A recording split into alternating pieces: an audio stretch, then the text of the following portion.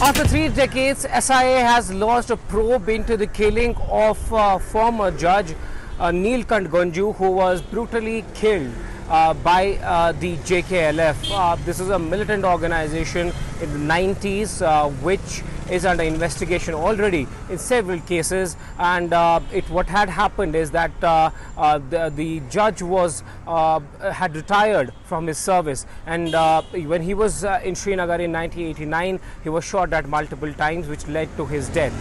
Before that, in 1966, JKLF ideologue Maqbool Butt had killed an Inspector Amar, and then in 68 there were charges framed against him on which Ganjoo as a judge presided over and termed him a death sentence.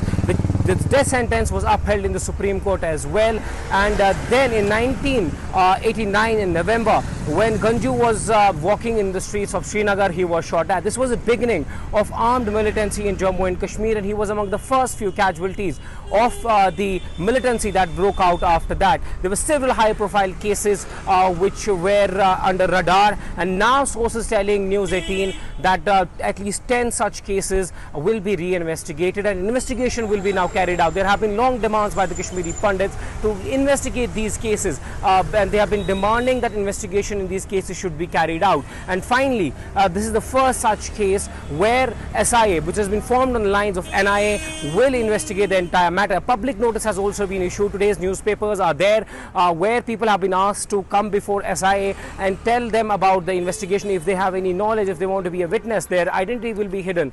They will not be revealed, and they can even mail, and the phone numbers have been given to contact the State Investigation Agency. Now, this will definitely give a relief to Kashmiri Pandit community, because they have been demanding such investigation into multiple cases. The Judge Ganjoo was one of those.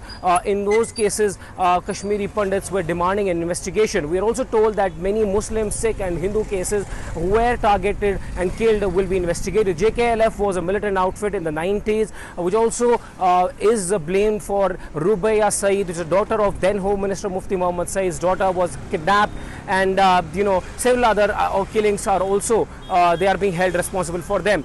So yes, it's a sigh of relief for Kashmiri Pandit community, who have been long demanding an investigation into all these cases. Why he was killed is interesting, because ideologue Maqbool Butt of JKLF, he presided over his a hearing, and then JKLF was the organization which actually assassinated him in broad daylight.